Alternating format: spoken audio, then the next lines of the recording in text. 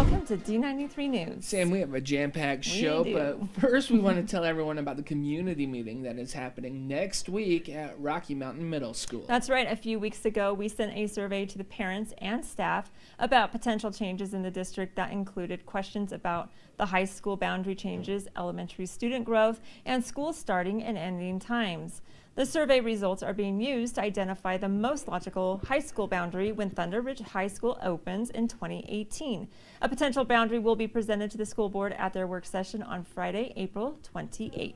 Now, the results of that survey are also being used to develop plans to address overcrowding in our elementary schools. The school board is currently considering a multi-year plan to address the rapid growth at Discovery Elementary, which is our most immediate need. A public information meeting is being held on Monday, May 1st in the Rocky Mountain Middle School auditorium to share these proposals with the patrons of the district, Sam. That's right. It will work like this. From 6:30 to 7:30 p.m., the topic will be the elementary school proposal. The proposal to change the boundaries at Discovery Elementary and other impacted schools will be shared. Parents, students, and staff will be invited to share their feedback with the board and district administration. Now, from 8 p.m. to 9:30 p.m., the high school boundary proposal will be discussed. The potential high school boundary will be shared along with information considered in developing that boundary. Now, parents, students, and staff will be invited to share their feedback with the board and district administration. A follow-up survey will also be sent to patrons at that time to solicit feedback on the proposed boundary. Now, we strongly encourage you to take the time to attend the meeting and respond to the survey to share your feedback with us. The input of parents and patrons is critical to making the right decisions for the students of D93. Time is running out. If you want to watch Hillcrest High School rendition of The Music Man, and trust me, you'll want to see this. Amen to that, Sam. The students have been working hard, and as I found out, that hard work is really paying off.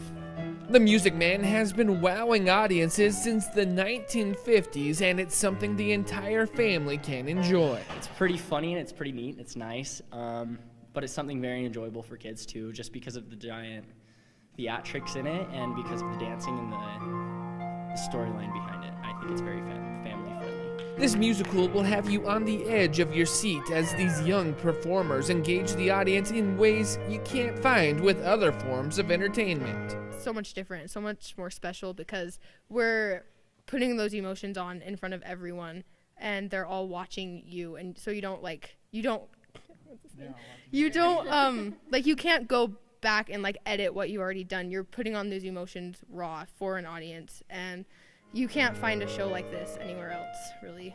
For many of these actors, this will be their final D93 performance, as graduation is now just a month away.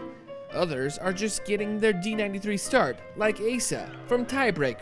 This is a really special event that happened to me. I've never been in a Hillcrest High School musical or any type of musical. You won't see all the contributors up on stage. There's a small army working behind the scenes to make sure everything is working properly, and it all started weeks ago. This is like 4 or 5 weeks worth of just hours and hours just building, and then preparations, just constant moving and working on everything in this play. Taylor says you won't be disappointed. It's also really good.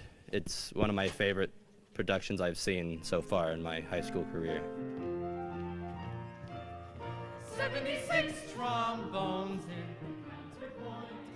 Now there are 2 performances left, one tonight, the other one is tomorrow night. Both are at 7 o'clock in the Hillcrest Performing Arts Center. And you'll learn what shapoopy means. Shapoopy. I thought you were making that up the first time I heard it, but these are family-friendly shows. I grew up with the Music Man. Now from Music Man to Mountain Man. A Mountain Man was recently spotted at... Mount Valley? Nope, Summit Hills. He was at Summit Hills. He showed the students some of the animals that they would trap.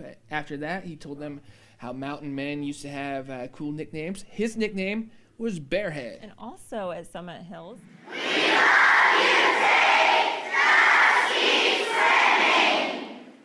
Now, this video was sent to Tate Anderson to help wish him well as he continues to battle at Primary Children's Medical Center. This Summit Hills trailblazer was born with a rare condition that just a decade ago was pretty much untreatable. Tate has had 9 open heart surgeries in his short life, but hasn't let that slow him down. He is now the spokesperson for the Children's Miracle Network at Primary Children's Hospital in Salt Lake City. And on top of that, he's really good friends with Ellen DeGeneres. We certainly wish him well. What an awesome kid and a great family there. Now, we have an update to a story we first brought you a few weeks ago. The 4th annual Paces for Peyton was a huge success. The weather on Saturday was perfect, and hundreds showed up to support this good cause. The organizers would like to thank the community for their support, and especially the volunteers who help put this event on every year. Now, parents were invited to Discovery on Friday, but this wasn't for parent-teacher conferences. This was for the students to share their reading achievements with their parents. With the school year coming to a close, Mrs. Julian thought this would be a great time to celebrate what they've learned by hosting a publishing party. We're celebrating our writing that we've done all year. So we've done 3 types of writing: opinion, informational, and narrative. The students invited their parents and guardians in to share what they have learned. It was really special to my parents. Why was it special? Because it was really fun for them. It felt good, and I wanted to share some stories and then I got to share them with my mom. And the parents enjoyed this almost as much as the kids. It was really special. I loved hearing about all her different kinds of writing, and my favorite was her story about respect. So I loved it.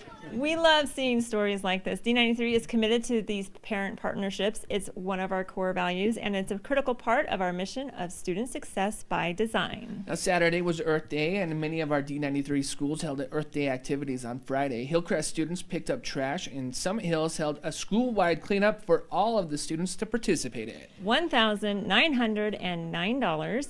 That's how much money was donated to Rocky Mountain Middle School from our friends at the Idaho Dairy Council and Fuel Up to Play 60. You can see a very happy Principal Lords, Principal Kennedy, and coaches Shackett and Miller in this photo. You definitely can see the smiles on their faces. Now, one quick programming note. You'll want to watch next week's D93 newscast. We're taking a closer look at the upcoming school board election. We'll be talking with the candidates for Zone 5, and in 2 weeks, we'll introduce you to the candidates for Zone 3. You can find those stories and more next week on D93 News. We're having a lot of changes coming our way. A lot, and it's important that people make an informed decision, so we're going to do our best to get that information out to you. But we're going to leave you now with some of the band concert on Friday night. Band concert Friday night. It was awesome. Stay tuned.